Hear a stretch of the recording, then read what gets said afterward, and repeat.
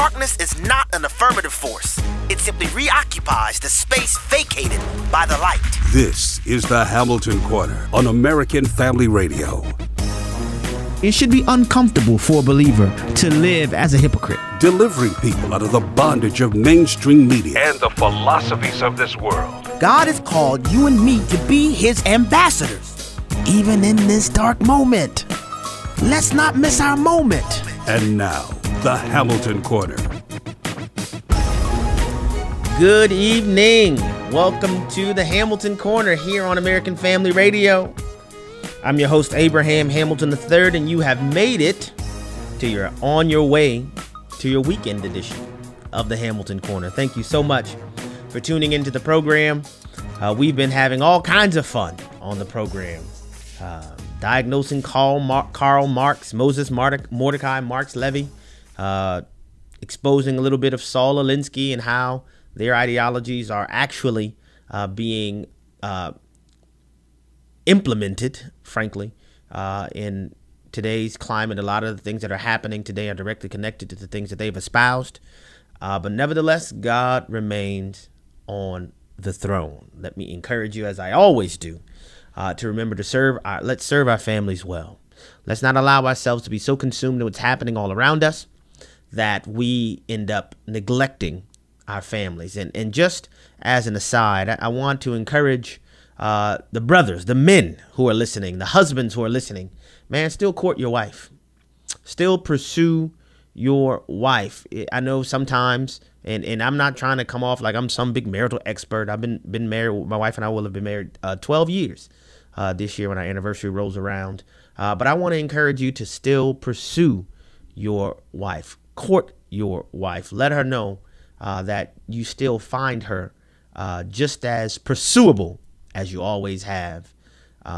It's very easy to allow the cares of life to get in the way, especially if you have young children in the home. It's easy to allow serving them to become a priority. I want to simply encourage you to court your wife, brothers. Let her know that you are still pursuing her. All right, praise God. Well, we're going to begin the program as we always do, turning to the Word of God. Today, we're going to start in Acts chapter 13. Acts chapter 13. The key verses we're going to discuss are verses 26 through 38. But I'm going to have to read, starting at right about verse 13, just to kind of set up and provide the accurate context for the main portions of the scripture that we're going to focus on today. This is what I would argue a treatise provided for us in scripture on apologetics, where the apostle Paul is in Pamphylia. Perga is the city particularly. The Bible tells us that after Paul and his companions set sail from Paphos. Paphos is a city on the Greek island of Cyprus. They moved from Paphos on the Greek island of Cyprus on over to Perga, which is located in Pamphylia at the time. And the apostle Paul and his ministerial team, they happened to go into the synagogue on the Sabbath for the Sabbath gathering of the Jews there. And as the scripture says, how about I just read it? It's amazing how this all transpires. But this is Acts chapter 13. I'm going to start in verse 13 reading, but the main text today is going to be verses 26 through 38. In Acts 13, verse 13, the Bible says this: Now Paul and his companions set sail from Paphos and came to Perga in Pamphylia. And John left them and returned to Jerusalem. But they went on from Perga and came to Antioch in Pisidia. And on the Sabbath day, they went into the synagogue and sat down. So I did, in my explanation, I left off that last part. So after they went from Paphos, they went to Perga and Pamphylia. Then they went on to Pisidian Antioch, which is not to be confused with Antioch, which is located in modern day Syria, where the Bible says that the Spirit of God said, "Separate unto me Paul and Barnabas for the work I've called them to." That is in Antioch, which is in modern day Syria. This Pisidian Antioch is closer, is more western than that area. All right, due west geographically. So getting back to it, verse 14, I read it again. But when they went on from Perga and came to Antioch in Pisidia, but when they went on from Perga and came to Antioch in Pisidia. And on the Sabbath day, they went into the synagogue and sat down. Verse 15, after the reading from the law and the prophets, the rulers of the synagogue sent a message to them saying, brothers, if you have any word of encouragement for the people, say it. Now I have to pause for a moment, because gatherings of the Jews in the synagogue usually focus the center of the Sabbath worship, if you will, of the Jews. It's centered around the reading of the Hebrew scripture. So when the Bible says after the reading from the law and the prophets, the rulers of the synagogue sent a message to them, Paul and his team, saying, brothers, if you have any word of encouragement for the people, say it. That is remarkable, because you have the leaders of the synagogue recognizing who Paul and his companions are, and says that, listen, we recognize that you guys are Hebrew. You are Jews just like us. We recognize, at a minimum, they recognize that God is doing something in them and through them. And so after the law and the prophets were read on this particular Sabbath day, the synagogue leaders turned to Paul and say, hey, if you guys have anything you want to say, any word of encouragement, come on in and let us have it. Then look what happens in verse 16. So Paul stood up and motioning with his hand said, men of Israel, and you who fear God, listen. They gave Paul the microphone. Do they realize what they're doing? They realize this is the same Paul who preached all night that Eutychus fall out the window. So they gave Paul the audience. They gave Paul a platform to speak. And he begins to offer an apologetic defense for the truth that Yeshua is the Messiah. But he starts by going through Israel's history. He goes through Israel's history and providing a foundation for the theological defense for Jesus as a Messiah, which as an aside, proper understanding of history is vital. It's absolutely critical. We may get into some of that later on in the program, but I'm going to pick up right at verse 26, because this is a part of Paul's apologetic defense when he says this, verse 26, brothers, sons of the family of Abraham, and those among you who fear God, to us has been sent the message of this salvation. For those who live in Jerusalem and their rulers, because they did not recognize him nor understand the utterances of the prophets, which are read every Sabbath, fulfilled them by condemning him. You got that? I'll read it again. Brothers, sons of the family of Abraham, and those among you who fear God, to us has been given the message of this salvation. For those who live in Jerusalem and their rulers, because they did not recognize him nor understand the utterances of the prophets, which are read every Sabbath, fulfilled them by condemning him. And though they found in him no guilt worthy of death, they asked Pilate to have him executed. And when they had carried out all that was written of him, they took him down from the tree and laid him in a tomb. But God raised him from the dead. And for many days he appeared to those who had come up with him from Galilee to Jerusalem, who are now his witnesses to the people. And we bring you the good news that what God promised to the fathers, this he has fulfilled to us, their children, by raising Jesus, as also it is written in the second Psalm, you are my son. Today I have begotten you. That's quoted from Psalm 2:7. All right, verse 34. And as for the fact that he raised him from the dead, no more to return to corruption, he has spoken in this way. I will give you the holy and sure blessing of David. That's quoted from Isaiah 55, verse 3. Then look at verse 35. Therefore, he says also in another psalm, you will not let your Holy One see corruption. That's quoted from Psalm 16, verse 10. All right, look at verse 36. For David, after he had served the purpose of God in his own generation, fell asleep and was laid with his fathers and saw corruption. But he whom God raised up did not see corruption. Let it be known to you, therefore, brothers, that through this man, forgiveness of sins is proclaimed to you.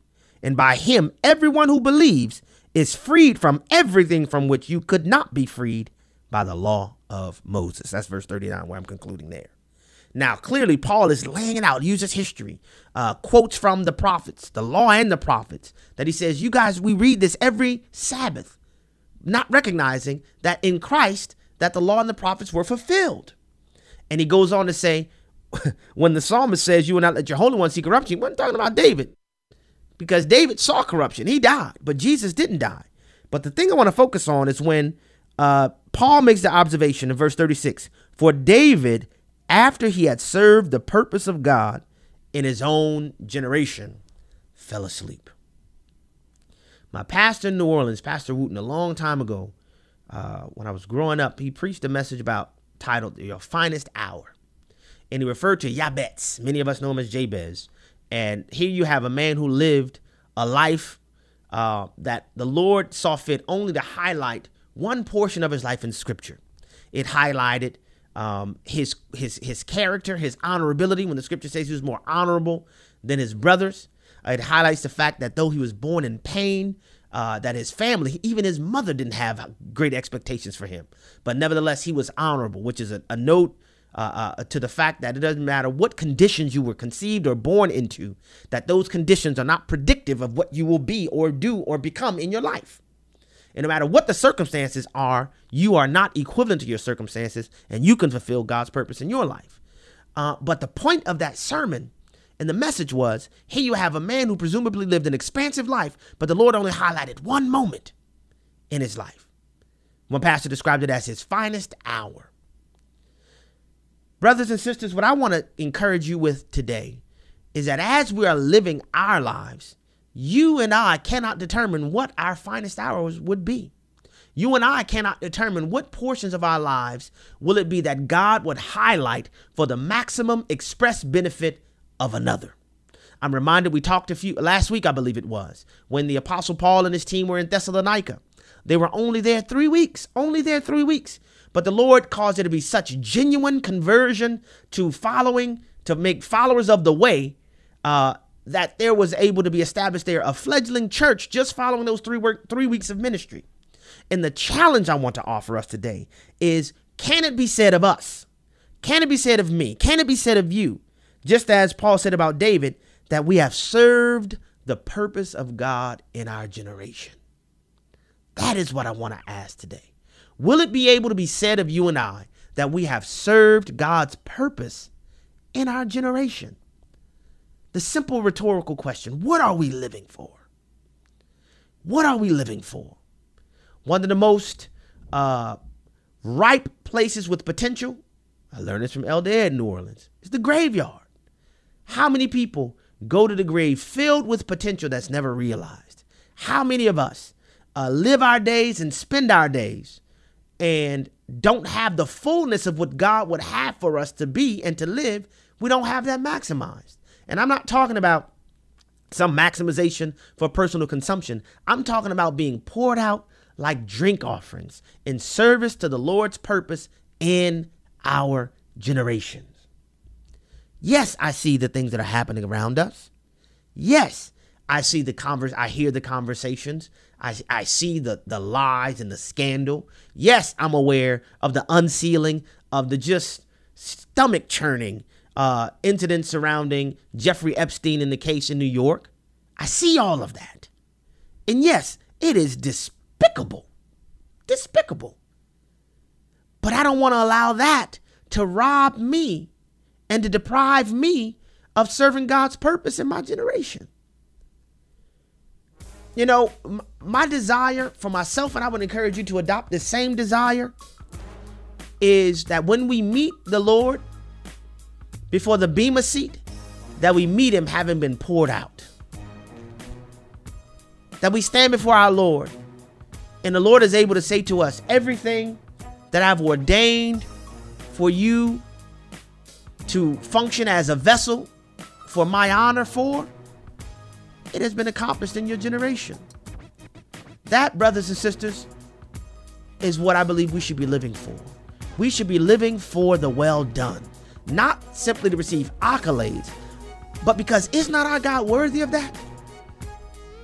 Having purchased our salvation by donning an earth suit and suffering at the hands of unregenerate men, I would argue that he isn't worthy of it for us to move away from giving offerings to becoming the offerings. Like no other nation, Americans have lived under the blessing of prosperity and liberty. These gifts are part of the heritage of a country grounded in the truths of Scripture and given by God to advance the gospel at home and abroad. In these days of moral and spiritual confusion, maintaining the freedom to express our faith in the public square has never been more important. The American Family Association, working to preserve religious liberty for generations to come.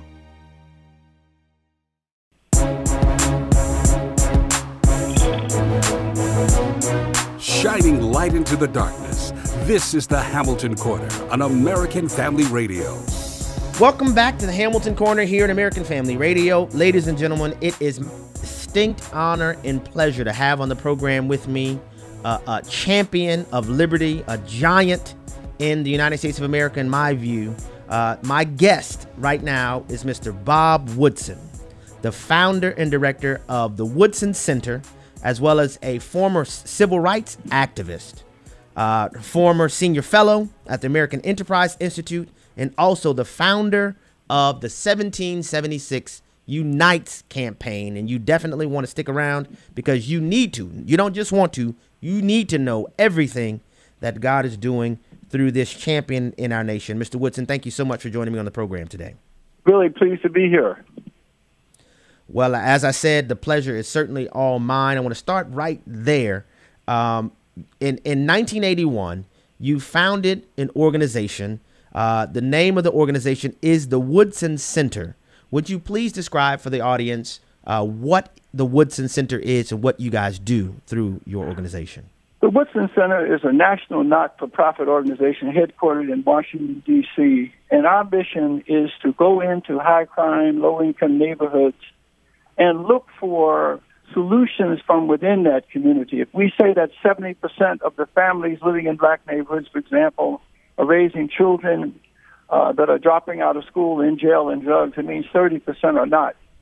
But nobody goes in and asks, looking for strengths.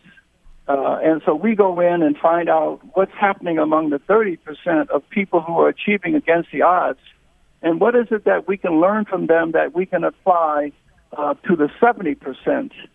And so we have had, so what we do, we find that these are grassroots, what we call Josephs, in there. And so when we find, for instance, they're able to help 50 children in a community, we come in and provide training and technical assistance. We help them raise some money so they can take the blessings that they've been to 50 and expand it to 500. And so over the course of the last 38 years, we have been able to go into some of the most drug-infested, crime-ridden neighborhoods and inspire indigenous leadership to come in and transform those individuals and then take over whole communities. Some of our successful efforts have been on 60 Minutes, not just one or two, but we have trained about 2,500 grassroots leaders of all races and groups in 39 states to come up with solutions from within that community to poverty and to despair. And learning about your organization, man, it was a breath of fresh air because one thing that you noted is unfortunately somewhat novel in that your approach is to, as you enter these communities, you utilize the people in the community to offer the solutions, as opposed to imposing on the communities some externalized source of solution to respond to those issues. How did you arrive at that approach, and what led you to take that approach? Well, as I said, I was a young civil rights worker in the mid-'60s, having led demonstrations. And I became really disenchanted because we, for instance, led demonstrations outside of a pharmaceutical company. And when they desegregated, they hired 9 black PhD chemists. And when we asked these brothers and sisters to join us, they said they got these jobs because they were qualified, not because of what we did. And I realized a huge class division.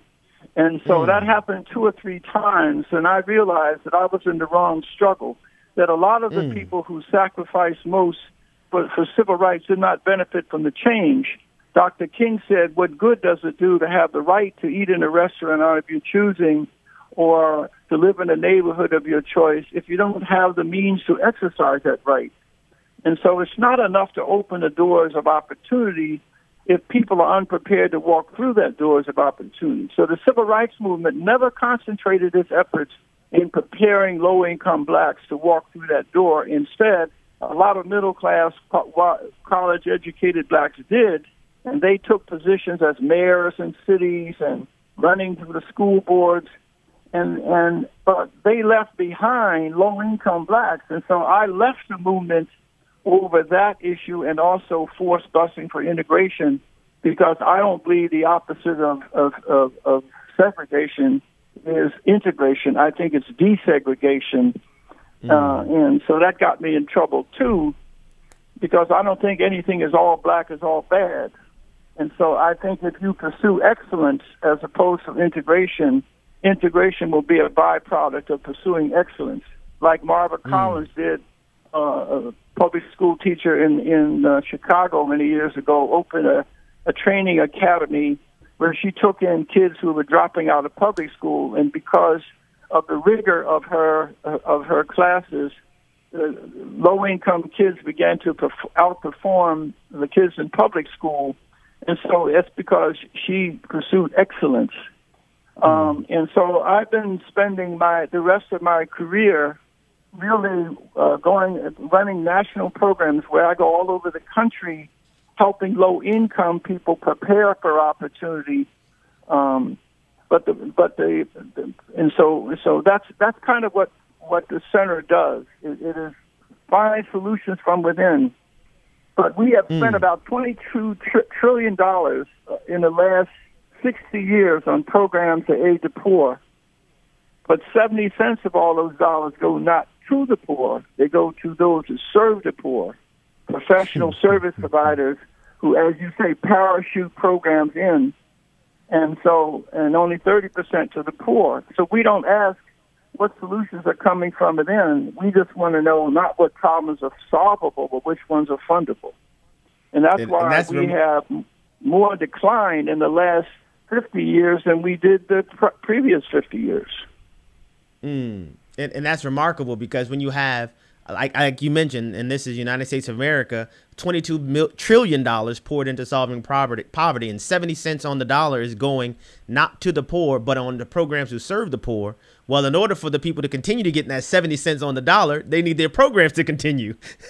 So they have no incentive to actually resolve the problem if they're generating wealth from the services that are targeted supposedly to solve the problem. That's why you've seen this decline in these urban centers.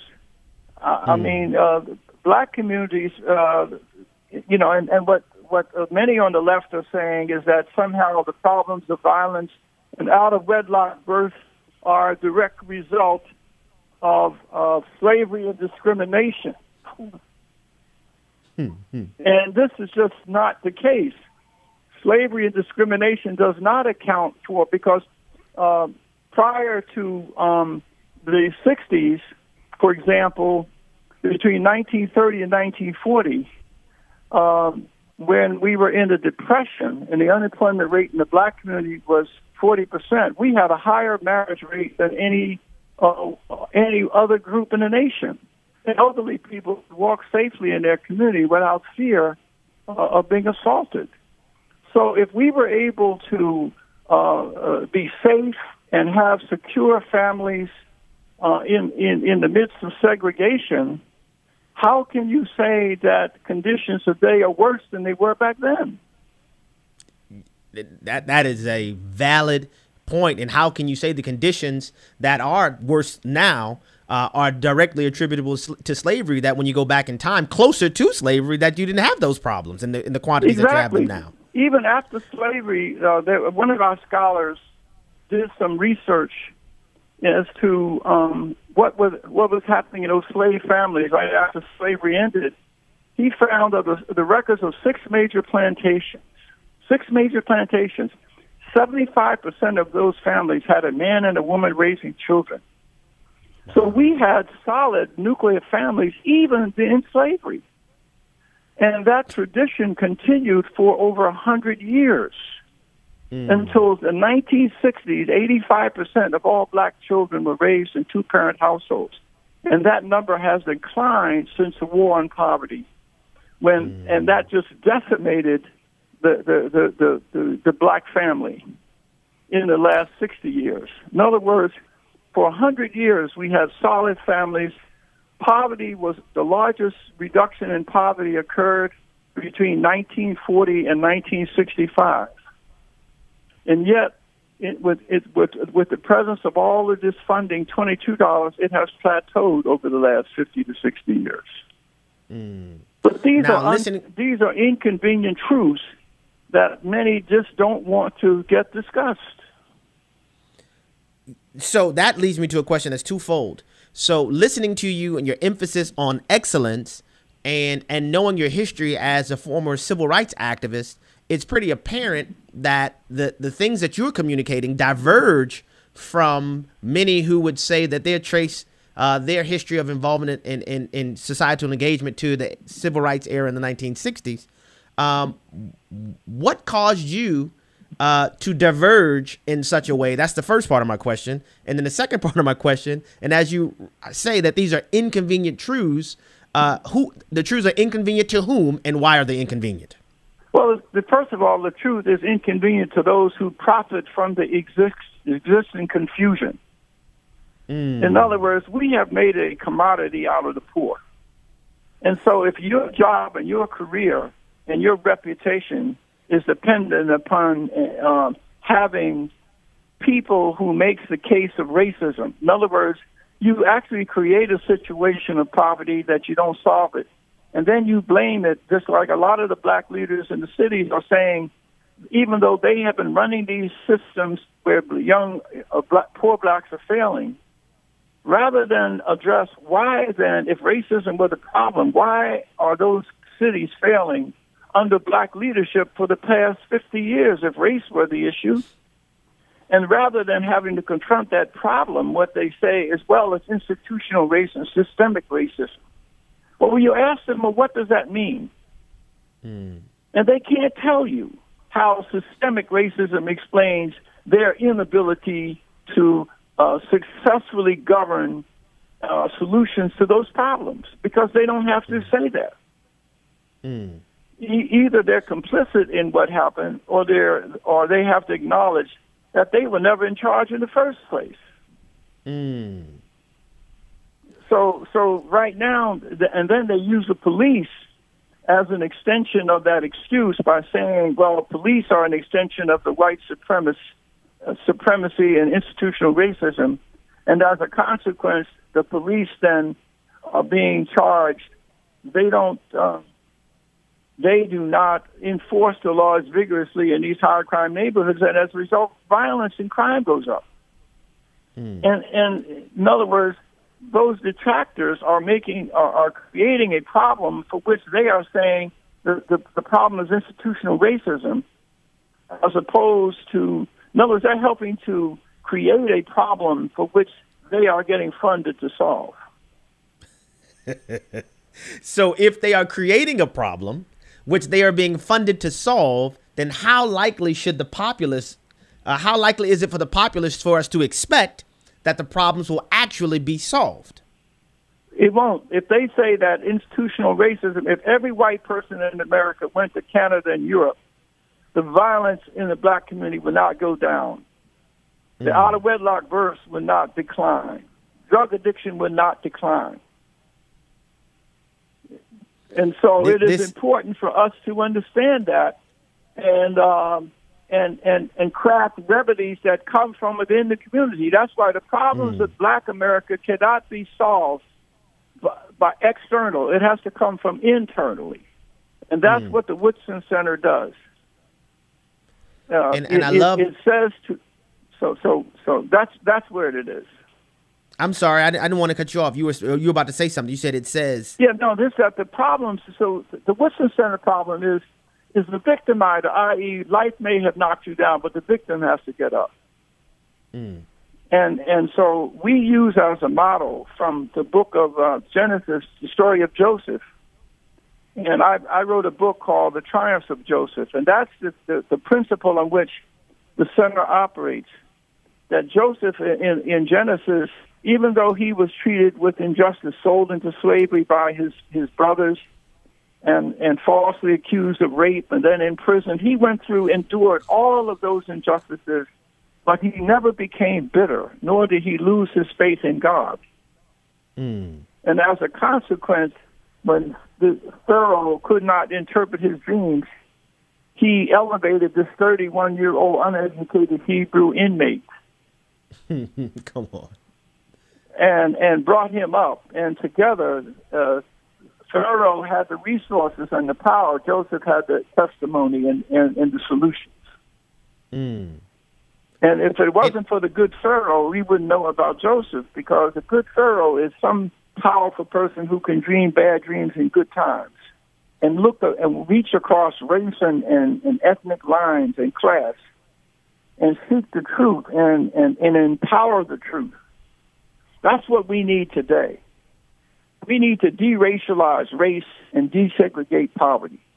We're never going to fill that hole in the soul of this country that is aching and gets expressed in suicide among wealthy white kids in Silicon Valley and homicide among poor kids in the urban centers. They're all sides of the same coin. There's a moral and spiritual free fall. But we're not going to be able to address that free fall if we have to always confront each other on race. My guest We've got to is get race off the table. My guest is Mr. Bob Woodson. You definitely want to stick around. You don't want to go anywhere. I want to give you this information now. The website for the Woodson Center is woodsoncenter.org. It's woodsoncenter.org. You can follow Mr. Woodson on Twitter at Bob Woodson. And then you also want to take this down, 1776unites.com. We're going to get into this in this next segment. This is a project that you and everyone you know needs to be aware of. It's the 1776 Unites campaign. You can also follow it on Twitter at 1776 Unites. Mr. Bob Woodson, we're talking solutions. We will not move our country forward if we always are complaining. We need solutions.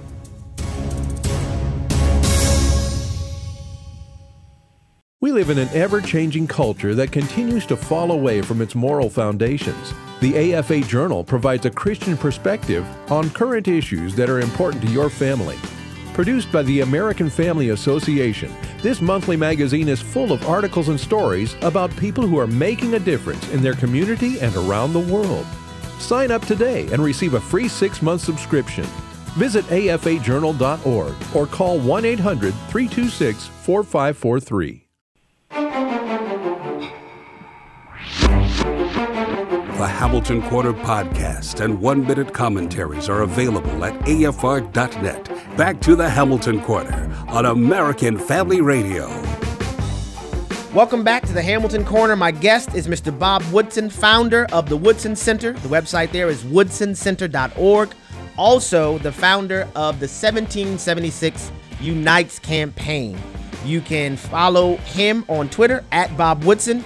You can follow the 1776 campaign at 1776 Unites. And you can also go to the website, 1776unites.com. I want to pick up right where we left off in the last segment. Mr. Woodson, I know that all across this country, there are schools falling over themselves to welcome what I call revisionist history concerning our nation, the United States of America. This greatest experiment in individual liberty in the history of the world, to revise the perception of our nation in the minds and hearts of young people. It's called the 1619 campaign, written by Nicole Hannah-Jones, primarily, organized by her, I should say, and put out by the New York Times. What is the 1619 campaign? The 1619 project. I'm sorry, was 1619 devised project. by Nicole Hannah-Jones, and she recruited a bunch of black journalists to write. She's saying that the birthday of America started not with 1776, the Declaration of Independence, but instead it was 1619, the time when African slaves arrived here, and therefore America should be defined as slavery, and as a consequence is incurably racist. Racism is in its DNA, and capitalism has profited from slavery. Therefore, capitalism is to be decried. She also said that all whites are therefore complicit in that history, and therefore should be punished by offering reparations, and that all blacks in this country are victims to be compensated, and that's it. And so, that the problems facing Black urban America today, out of wedlock births, violence, is directly attributed to the shadow of slavery and Jim Crow. So what we did at the Woodson Center is we assembled a group, since they are using race as a bludgeon to undermine the values and institutions in America. We wanted to take a similar messenger. So most of the scholars and activists are black, but we've included others. It's kind of like the same profile of the Civil Rights Coalition, led by blacks, but participated in by everyone. And so what we're offering is not a counter debate. We're offering essays in evidence that goes back into the history of Black America and shows that when we were denied access to hotels, we built our own. We had the Wallahaji in Atlanta, the Carver and Coward hotels in Miami, Florida, the St. Teresa in New York, the St. Charles in Chicago. In Chicago alone, in 1929, for example, we had 731 black-owned businesses, $100 million in real estate assets. In other words, we had black Wall Streets all over the country. In Tulsa, Oklahoma, the Greenwood section in 1920, before it was destroyed by riots and a fire, we had such a prosperous community. 5 black men owned their own private airplanes back in 1920.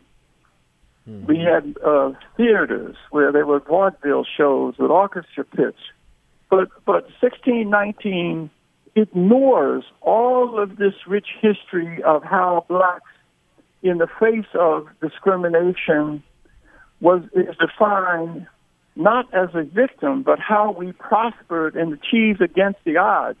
I'm not denying that we need to tell the truth about slavery, but slavery is America's birth defect. America is defined not just by a birth defect, but by the promise of what we had 20 blacks who were born slaves who died millionaires. 2 of them went back and purchased a plantation on which they were slaves. So, but our young people, black and white, they need to know the accurate history. Have only in America is the only nation on the face of the earth that ever fought a war to end slavery. It is the only nation that has an Emancipation Proclamation. That's why people of all colors are risking their lives to get here. But it's all of what we've men have lived and died for is being undermined by the left that has co-opted the civil rights movement and used America's birth defect as a bludgeon against this country. And now they're promoting anarchy with these riots, using George Floyd's death as a means of taking these over and destroying our institutions. Intellectually, they're dumbing down even the Civil Rights Museum on the Smithsonian had to withdraw a statement where they're saying that such values as hard work, self-sacrifice, respect for authority are all white. That's when you're being white. When you work hard, show up on time, obey the law, then delay gratification, you're being white. Can you imagine how dangerous and corrosive such an attitude is on kids in the urban centers trying to struggle in those communities, to say to them that they are exempt from any personal responsibility because of America's racial past, that is that's even worse than slavery as far as I'm concerned. Slavery and bigotry is external. Treason and traitors are internal. So I just think what we are confronting is much worse than what we had to confront during the time of Jim Crow. Because now they are convincing a lot of blacks that their fate is in the hands of somebody that they said hates them. And that's just, that is perpetual paralysis. That's infantilizing an entire group of people. And to assert that things like, white supremacy and slavery are in America's DNA, that communicates that it's perpetual and irreversible. The things in your DNA you never can change, even if you have external surgeries. And that is the point. So if that's the point, then why try?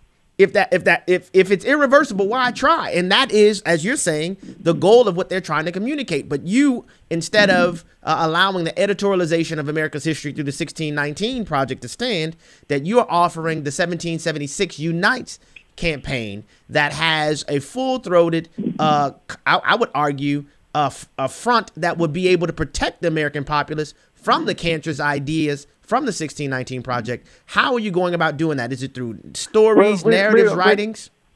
We're moving on all fronts. We're developing K through 12 curriculum out of our essays. We are also developing training guides. We're going to have videos that's going to celebrate how we achieved against the odds. We're having a campaign to train grassroots leaders so they can be civic teachers. We're even developing a fictional comic character called Ben 1776 that we hope will be popularized. So we believe that we must have an all-out campaign that is not just an intellectual essays, but also the most powerful way to demonstrate the value of American virtues is our activists. These are people whose lives, some of them were gang members, some of them were drug addicts, some of them, but through God's grace, they have been transformed and redeemed. And nothing is more powerful in convincing people the value of virtues when you see it in action, when someone can say, this is what I used to be, and now this is who I am today. So nothing is more powerful than a witness. And so that's what we're going to do. And I always say when the servants of John the Baptist came to Jesus and said, are you the one, or should we seek another? Jesus didn't offer an argument or proof. He just healed in their presence and said, go tell him what you saw. If we're going to win this cultural war, that's what we've got to say to the American public. Come, let us show you what happens when these values are embraced by a broken person. Let me introduce you to a person who has been redeemed. Let them tell you the pathway toward that redemption. And what were the values that guided them on their journey? This is what we've got to do. It's amazing. You referred to the Smithsonian's offering then their retraction of their diagnoses of positive characteristics as being indicative of quote unquote whiteness. I mean, things like objective linear reasoning and delayed gratification. He immediately made me think that you just canceled out, people like George Washington Carver, Benjamin Banneker, or people like Biddy Mason. That these are the types of people that all of the American populace need to know. Would you share with the audience a little bit about Biddy Mason's story and how, in the face of great difficulty?